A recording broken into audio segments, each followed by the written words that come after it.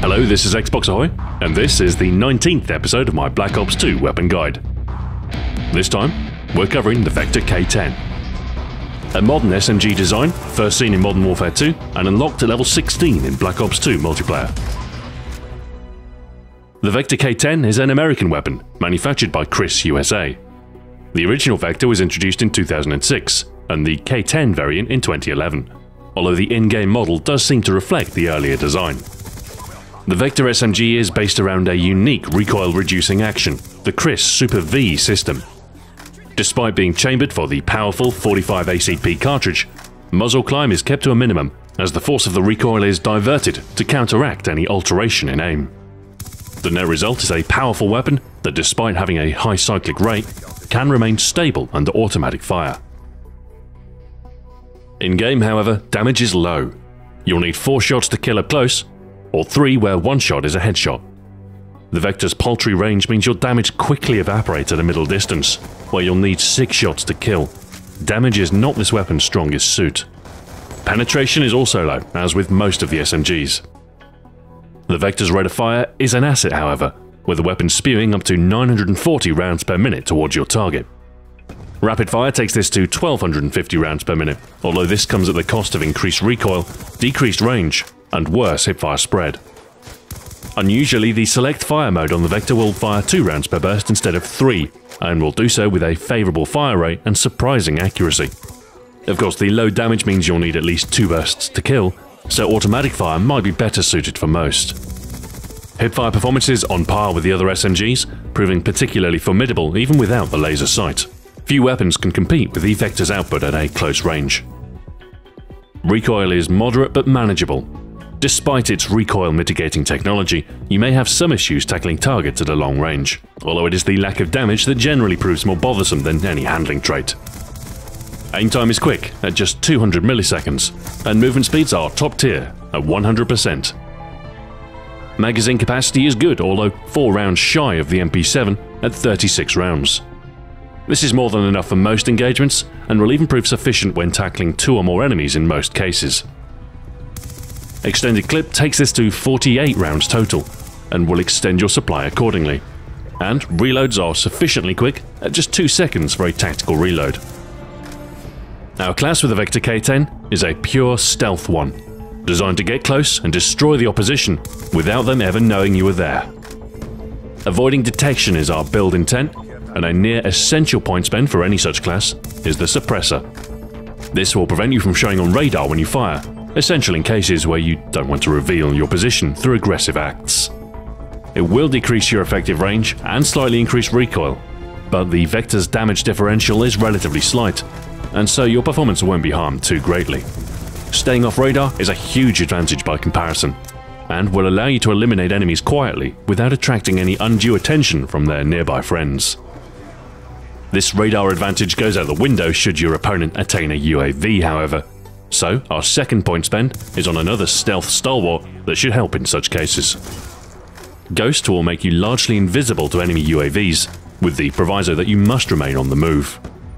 With a mobile SMG, this is seldom an issue, and so Ghost will help baffle your opponent by concealing your position.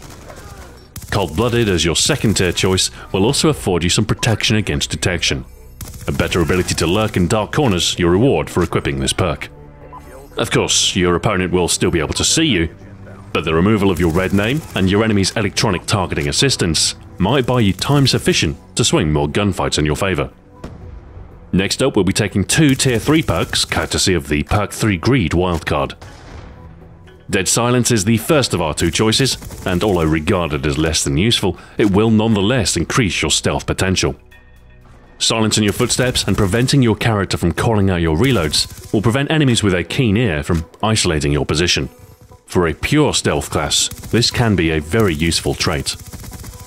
Next up in the 3rd tier is Engineer. Traipsing through enemy territory unseen is not without peril, as entrenched enemies will use their equipment to guard their backs. Engineer will highlight such defenses, allowing you to safely avoid or eliminate the enemy lurking behind. It's worth noting that this perk will also delay the detonation of bouncing Bettys and Claymores, allowing you to run straight past without injury in most cases. Shock charges are another matter, however. and at times where you might need to clear a path through such threats, a single EMP grenade comes in useful. When you spy tight constellations of red glowing objects, toss your EMP ahead for a cavalcade of free points.